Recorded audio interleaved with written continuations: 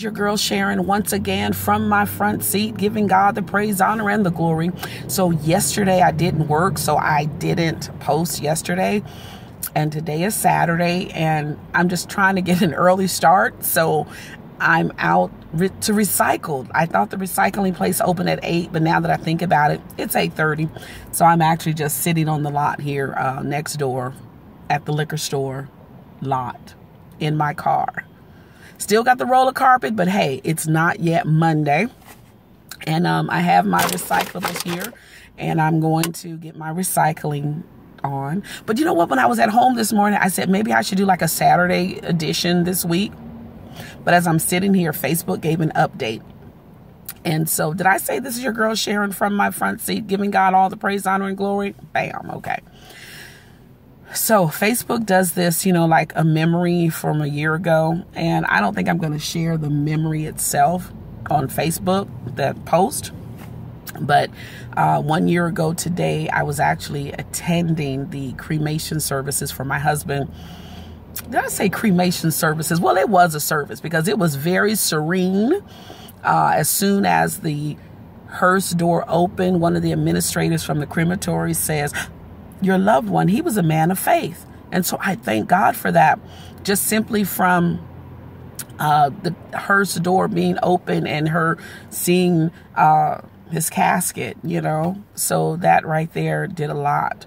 And it was a very peaceful thing. You know, I don't know what my view of cremation was. Well, I know what it was. It's from what I've seen on television and what I envision it to be.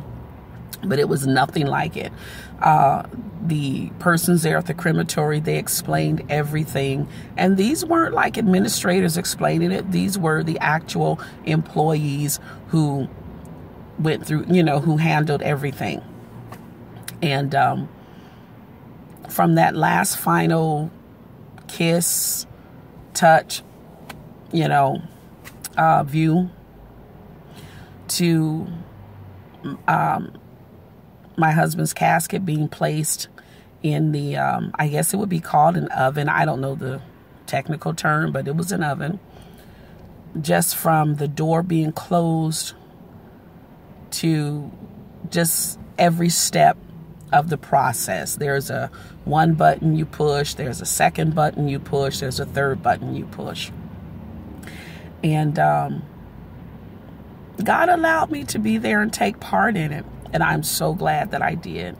Again, it was very peaceful. And so lovingly, the doors were closed. Yeah. Because Adina actually pushed the button to close the door. Lovingly, buttons for step 1, step 2, and step 3 were pushed. And there were 4 of us there. It was Adina, Marvelette, Spencer, and myself. And we all just put our hands, you know, together to push the buttons. And I made a vow that I would love John to the end. I made a vow to walk with him to the end. And that final process, I would not have had it any other way. I wanted to attend, and when I was told that I could, I did.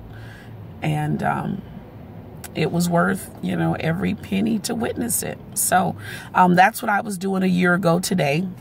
And it's funny because my husband, he's the one who recycled, and I've been trying to keep it up, you know, along the way. When I see recyclables, like there's one in that liquor store trash can, I put it in the trunk. And you know, I have a certain mission or ministry that I use that for. But those in the house, yeah, I guess it'll be money in my pocket. It's probably about $3, $4. I don't know. But that's what I'm doing today. Just waiting for the recycling spot to open so that yeah, I can get busy with my day. It is a part of my day. So I'm just sort of losing my thought. But I'm going to get out of this car soon and go recycle. Then I'm going to go home and get cleaned up and get ready for the day.